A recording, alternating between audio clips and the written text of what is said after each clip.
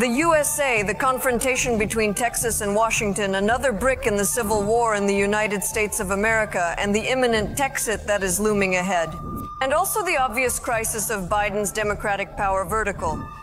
How did a country that proclaimed itself a symbol of freedom become vulnerable to the flow of illegal migration? And does the independence of the state shine like a lonely star? Let's consider all the political elements and put them in their places. This is the table of Mendeleev. Hello. The political divorce of the Blues and the Reds, accusing Biden of treason, and the desire of Texas to live separately from the rest of the United States.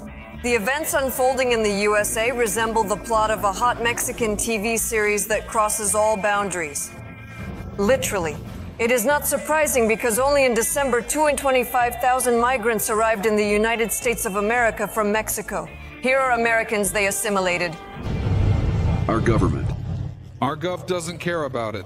Biden is literally committing treason by not protecting our sovereign state. Therefore, we must take matters into our own hands and protest. The situation of ignoring internal problems for the United States is not new, as well as illegal migration. However, Texas authorities' patience has expired, and they've chosen to handle this problem independently. The State National Guard has installed barbed wire.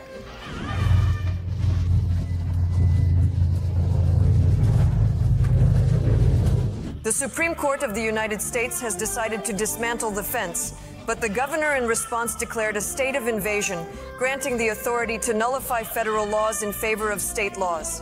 Abbott was ordered to extend more barbed wire and send more soldiers to the border in response to the situation at hand. And also made a series of statements hinting at the possibility of Texas leaving the United States. Emergency situation, even a video went viral on TikTok. What state will Texas be if it becomes independent? Texas, connecting the USA with the south, north, and north, also connects with Mexico to the north. A home for over 30 million people. This will be the 51st most popular country in the world. And according to a survey, the majority of Americans support the construction of barriers on the border between the state and Mexico. 69% of respondents expressed approval of the policies implemented by the current government. Texite getting closer? In the case of truckers, on January 29th, the car rally Return Our Border started. A convoy of truckers calling themselves the Army of God headed for the southern border of the state.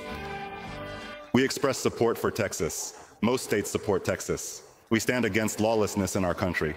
We are already worn out by the Biden administration, and we are defending our country as patriots who love their nation. A Texan volunteer recorded his appeal in the region of Donbass. This is good advice. Do not tamper with Texas. Do not play with us. Texans will engage in combat. And in case this occurs, we can triumph, just like the people of Donbass did in their struggle for victory. This will be a lesson for Texas. Trump made a promise to carry out the largest deportation in American history if he wins the upcoming presidential election, emphasizing its significance and scale. We do not have any choice because it is simply impossible to tolerate it any longer. In support of the governor's actions to independently protect the border area, the attorneys general of 26 Republican states have spoken out. Allow me to express my gratitude to my fellow governors.